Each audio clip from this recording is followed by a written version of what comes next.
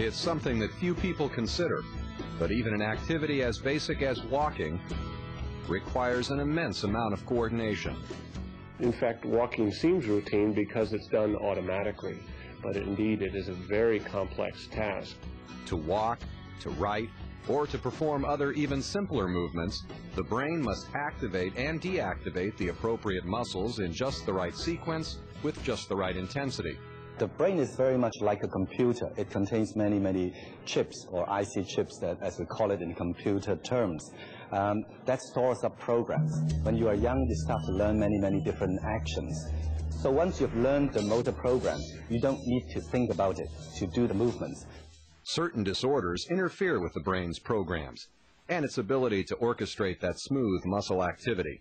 There are many ways that that kind of movement control goes wrong. You can have a problem with the original plan. You can have a problem with the muscle and nerves themselves. You can have a problem with the comparison mechanism. That's what's testing whether what you did is what you wanted it to do. And all of these things can result in abnormal movement. Known as movement disorders, these medical conditions can result in either a scarcity or paucity of movement, or they can lead to an excess of movement. The category of movement disorders in which there's a paucity of movement are mainly Parkinsonian conditions. Patients with Parkinson's have trouble starting a movement. They have trouble continuing, following through with the movement. It's an effort to reach out and pick up a glass or walk across the room. On the other end of the spectrum are disorders like dystonia that are characterized by an excess of movement or involuntary movements. It's estimated that dystonia affects hundreds of thousands of people in North America alone, making it the third most prevalent movement disorder after Parkinson's and tremor. Dystonia does not discriminate. It affects men, women, and children of all ages and all ethnic and racial backgrounds. Dystonia is actually a blanket term that is used to describe abnormal contraction of muscles. And this abnormal contraction of muscles in any part of the body may produce some movements or some abnormal postures. It can affect the eyes, it can affect the neck, vocal cords, upper limbs, lower limbs, and the trunk. So essentially every single part of the body can be affected. Dystonia is not one thing, but it is a syndrome of multiple different disorders. When we speak of dystonia, we're thinking of something like fever. And there are multiple causes for fever, as we know. Just as that is the case, there are multiple causes for dystonia. We have primary dystonias, which are the genetic forms. Then we have the secondary dystonias that are due to other known neurologic problems: stroke, head injury, drug reaction, toxins, etc. So far, over 14 different types of dystonia have been identified. And although many of these have a genetic basis, the true cause of dystonia appears to be a complicated interaction between heredity and environment. As are almost all things that are disorders of the brain, or all things that are normal in the brain. It's a complex combination of genetics and environment.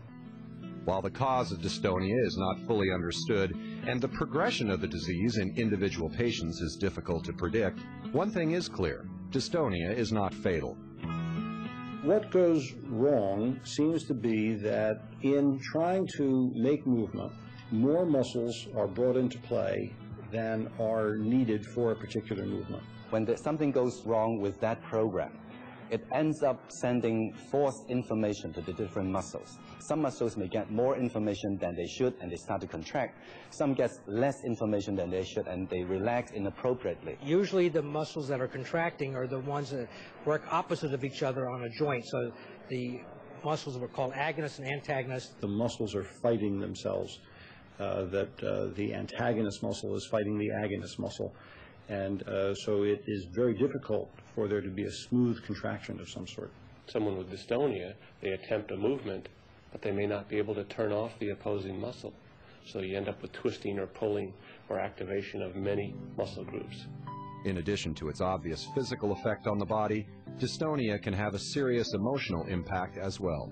This is a chronic illness, and with chronic pain associated and with disability associated with it, and you would expect that that group of people are more likely to become depressed. I came as close to having a nervous breakdown as you can come. Depressed, Anxious, couldn't talk to anybody, wouldn't talk to anybody. And most people start withdrawing. I even found myself withdrawing. High degree of anxiety, some degree of depression.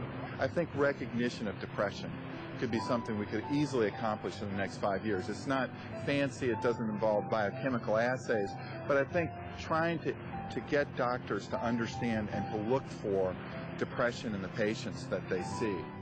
When you meet somebody with dystonia, as a neurologist, my job is to figure out what kind of dystonia that person has, because it makes a tremendous difference in terms of treatment, prognosis, complicating factors. Okay, there you go. Whoop, whoop, whoop. Whoa, whoa, whoa, whoa. One of the most common forms of dystonia is early onset childhood dystonia. This is a form of generalized dystonia, meaning it affects muscles throughout the body, and it usually starts in childhood or adolescence. It started when I was 10, but then I was only correctly diagnosed when I was about 15. So I was 14 when it started, and then when I was about 16, I was diagnosed. I was 32 when it started, so it was unusual that it would start at such a old age. But so I guess I was lucky maybe to have those years, my younger years, without it. In children overall, it tends to begin in the foot, especially young children, and does tend to spread in most of those children to other body areas. More common in adults than generalized dystonia are the focal dystonias. With focal dystonia, the disorder remains localized in one specific muscle group or region, for instance, the vocal cords. Spasmodic dysphonia is a condition which involves the vocal cords. Control of the vocal cords is affected. I was almost unable to speak. The blocks, the spasms were so bad. I was croaking. I was strangling. I couldn't get my words out. Now, the vocal cords normally relaxes when you breathe in and out, but when you want to speak, they tense up. There is a muscle doing that. In the deeply voice, the spell of pie was... But the control of this mechanism is at fault. So when a person tries to speak, the voice either gets too tight, that is, the vocal cords come together spontaneously, or they leak air because the vocal cords are being pulled apart. This is what forms spasmodic dysphonia. Blepharospasm involves the facial muscles, particularly the ones around the eyelids. It gives rise to spontaneous closure of the eyelids. It can present initially as involuntary blinking, which looks like a habit, but it can range from this mild affection to a very, very severe state so that the eyes are persistently shut. And in fact, some patients can go and register themselves as legally blind. Well, I was diagnosed in 1982 with torticollis, which is the neck problem. Torticollis is dystonia of the neck. The official term for it now is cervical or cervical dystonia. It involves neck muscles. It causes the muscles on one side of my neck to go into almost like a Charlie horse, and when it's at its worst, it causes my head to turn like this, and I really have no control over it. It can be very, very sustained and associated with a lot of muscle pain as well.